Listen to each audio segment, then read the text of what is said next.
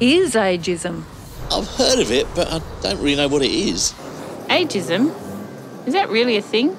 Ageism against older people is stereotyping, discrimination and mistreatment based solely on a person's age. It affects people in many ways and is so common and accepted, most of the time we don't even notice it.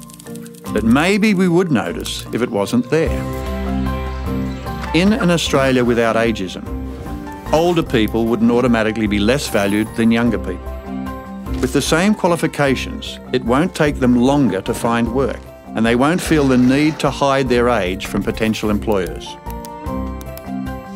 We will get and not get jobs based on our abilities, rather than outdated stereotypes of what people our age can and can't do. Knowledge will be shared, younger to older, older to younger, for the benefit of everyone, including employers. And older workers won't be forced out because of their age.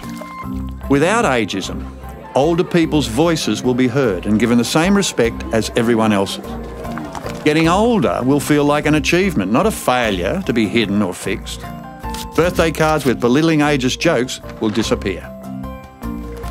Derogatory terms for older people will be as unacceptable as derogatory terms for race and gender. Even well-meaning ones that unintentionally patronise. We'll realise only some older people live in nursing homes, only some are hard of hearing, and only some have dementia. Thinking all older people are the same will be as absurd as thinking all younger people are the same. Getting older will be a normal, natural part of life that happens to all of us if we're lucky. Being older can be 1/3 of our life and one of the best parts of it.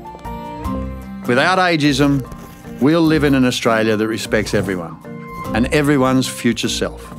A place where we can all participate at every age. Older people who are pains in the bum will be treated the same way as younger people who are pains in the bum. No one's asking for special treatment, just equal treatment.